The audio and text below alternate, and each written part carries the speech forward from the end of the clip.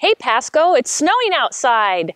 Brought to you from on location, letting you know how we make decisions about whether or not to delay or cancel school. We've got a great team at Transportation. Our maintenance and custodial works with the local leadership for the city and the county to make great decisions for your student safety being out on the roads in the morning. So they worked collaboratively to make sure that there are not hazardous conditions, and if there are, we will make a 2-hour delay, and we'll announce that via our app, website, local media locations, on our radio. So just be monitoring social media and our local media, and they'll help you know whether or not our schools are running on time. If we need to cancel, that information comes later, and we'll really only cancel school if the conditions are such that students, staff, parents, and community are not safe to be on the roads. Our team does a great job. It's a collaborative effort across our community to make sure that we're all safe to get to school.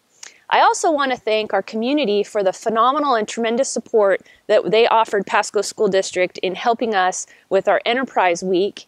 1,000 students participated in a week-long business simulation activity, and it took volunteers, staff, teachers, and students to participate in an extraordinary event for our kids. Thank you, Pasco.